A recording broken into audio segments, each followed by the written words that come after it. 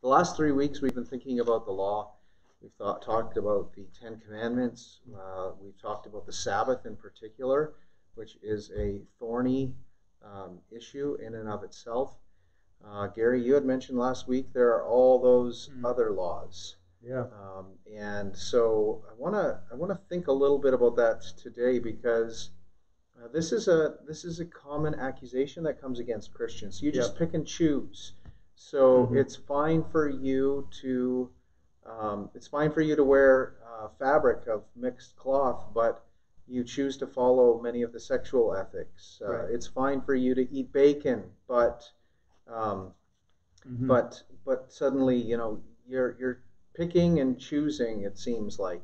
And so I've heard that accusation on shows like The West Wing, for example, which was almost 20 years ago, was on TV. So I wanted to think a little bit about that today. Let me just straight up ask you, do Christians pick and choose which laws they're going to obey? And then I think, Andrew, even say intramurally, there are Christians that have very sensitive consciences, and they want to honor God, and so they read these things and they even struggle just interpreting it for themselves. You're right; it's definitely an apologetic against the church by people that are not Christians. But I'd say there are lots of people that struggle with it inside the church as well. And so I think we'll probably try to approach this. One, how does the Bible interpret itself? Maybe, remind ourselves of the purpose of the law. And then maybe where I'll start is just, if you recall 2 weeks ago, we talked about how the New Testament, Paul in particular, has probably at least 5 different kind of working uses of the word law. And I think we'll pick up off of that and just either remind or teach you that there are different kinds of laws in the Old Testament. And so usually theologians will categorize these as moral laws. That would be like the Ten Commandments. These are laws that arise out of God's character and how he wishes to develop, one, how we relate to him, and two, how we relate to others. So moral laws, they apply to everybody, and both Old and New Testaments, without reservation. Secondly, there would be ceremonial laws. Ceremonial laws are those laws that were enacted that shape the nation of Israel in particular and their worship of God. It set them apart as distinct. It was a way of, in a way, consecrating the nation unto God. And so we think of, for instance, we've gone through every verse of the book of Leviticus, I think about three or 4 years ago, right? And we saw then the institution of how does God dwell with man? Well, he creates the mediating sacrificial system, right? And there are ways in which then the nation was called to worship God. Those are ceremonial laws. Then thirdly, there are civil laws, and that's just how they would function neighbor to neighbor, and all the laws that have to just guide and guard good public flourishing. And so I think it's really important to distinguish between those 3 categories and then see how does even, say, the New Testament deal with certain elements of those laws. And, one I can think of, for instance, you mentioned, why do we say it's fine to eat bacon?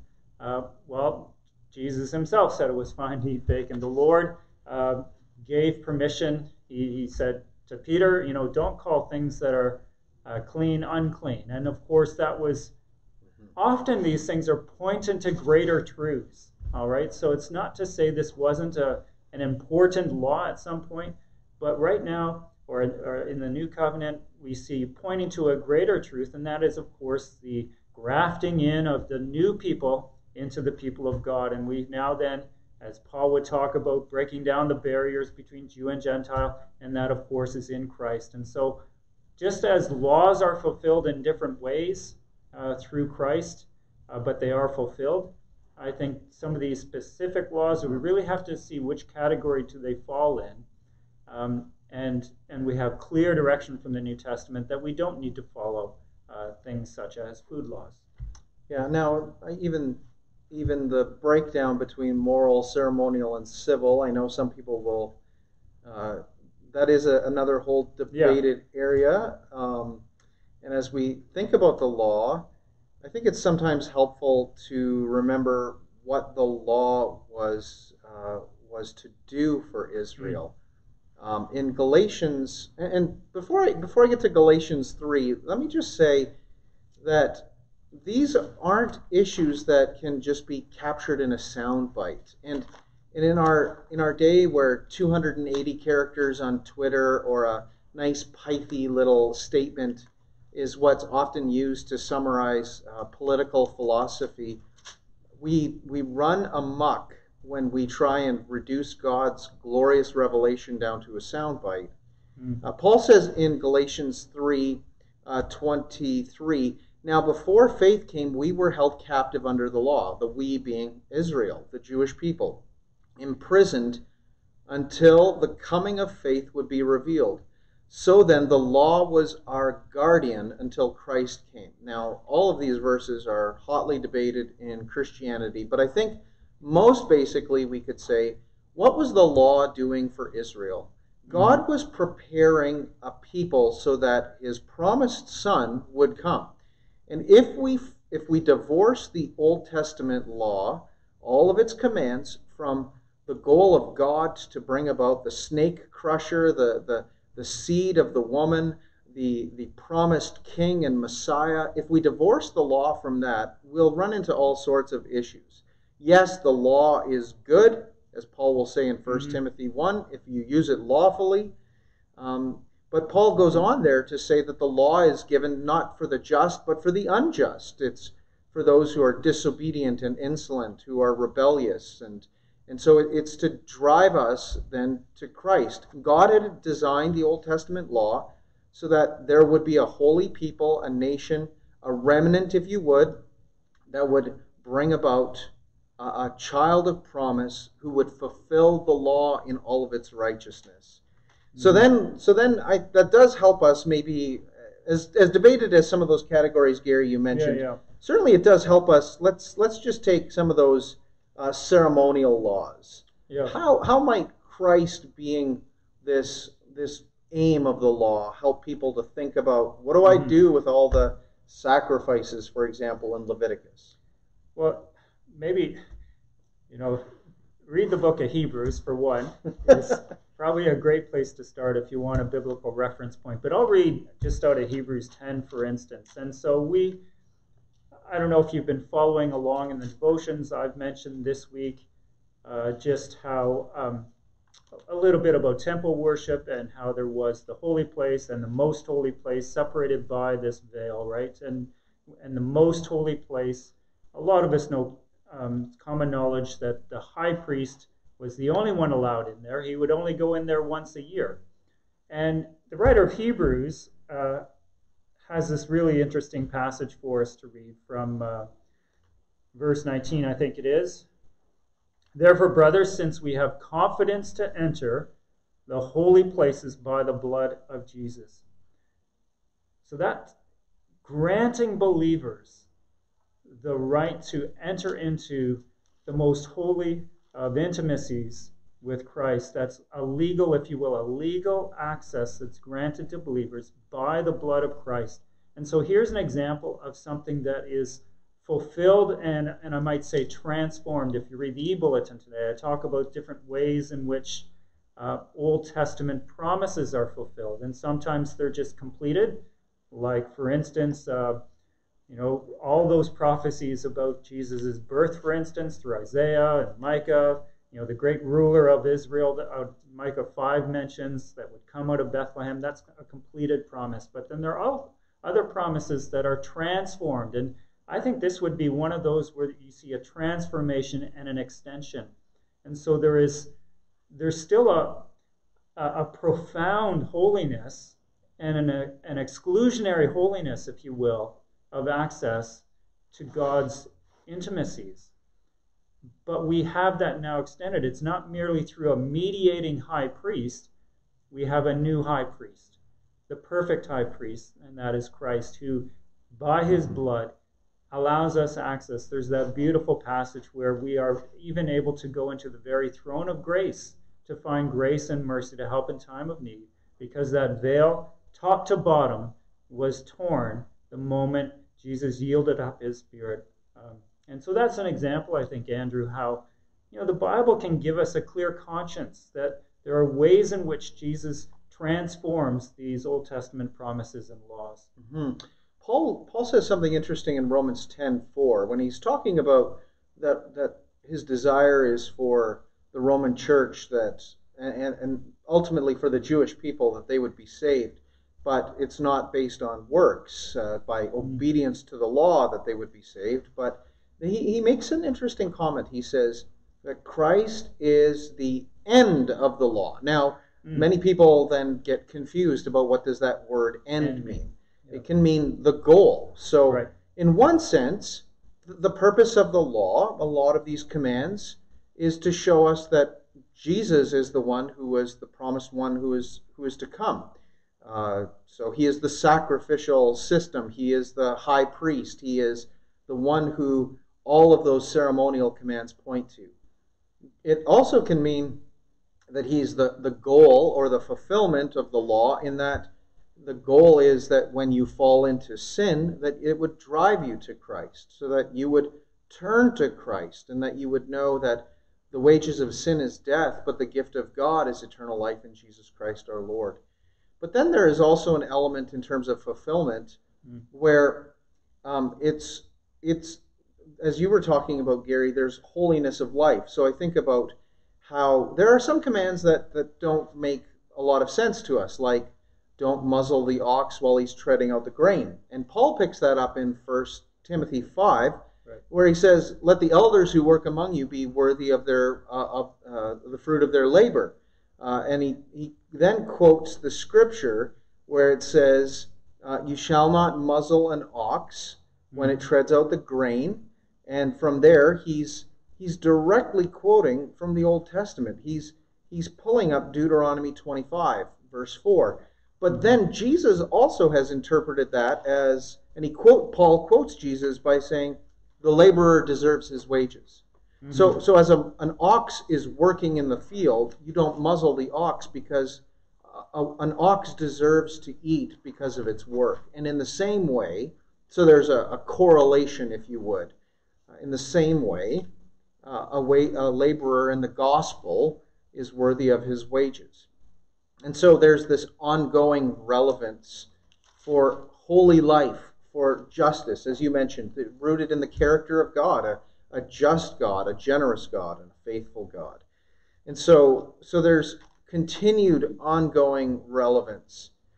Gary, if someone was looking at some of these Old Testament laws and they wondered, well, how do I decide if it's still relevant today? So, okay, I get the Christ interpretation. I can kind of figure out the sacrificial system. But what about some of these more obscure laws? Can we maybe help people to know, how do I handle those laws? Yeah, I think, for one, it does come down ultimately to knowing your New Testament really well. I think allowing Scripture to interpret Scripture. So, for instance, we talk, sort of the exercise we went through on the Sabbath is a good one just as a template, because when you have the exhortation, I guess, of Christ to say that God made Sabbath for man, not man for Sabbath, right? So then that does reorient the Sabbath completely reorients it. And so how we are charged with seeing that all the promises of God are yes and amen in Christ, and so that forces us as Christians to be biblically faithful, means to look at things through a Christ-centered lens. And so I think that's where you start with. You have to just know Christ, and you have to know Scripture. These are very nuanced things, and I think both of us would admit there would be instances where there are things where, hey, I don't know that I've thought through that quite enough myself. And we've studied many years the Word of God, professionally, if you will. So it is a challenge, but I think if you, God wants, He will work with you by His Spirit these laws are fulfilled in faith and love, both. And so I would say whatever you do, do of faith, which is, again, a great New Testament command, and do it with a clear conscience. And so if you can't do this by faith, then I would say that's an evidence of a transgression.